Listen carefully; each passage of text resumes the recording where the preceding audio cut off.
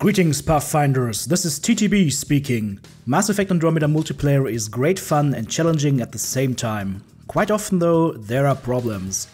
Are you plagued by players hosting with laggy computers made out of plywood, or hosts with slow connections apparently filled up with wares and pink fluffy unicorn porn? Ever tried to host a game yourself and wondered why no one ever joins? Well, the reason is simple, you have not correctly set up port forwarding. Mass Effect Andromeda multiplayer uses a system known as peer-to-peer, meaning one player acts as the host for the other 3 players in the group. In order for this system to work, the host has to open specific ports on his PC.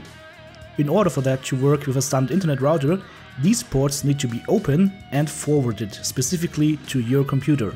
So just go into your router settings, search for the term port forwarding, and then enter these ports on screen and make sure they forward to your PC specifically.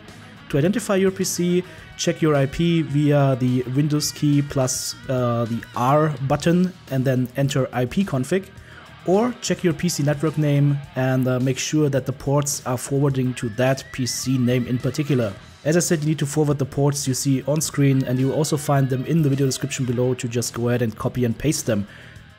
Well, I hope that helps. For me, that solved all the problems I was having, so go ahead and have fun hosting your own games. TTB out.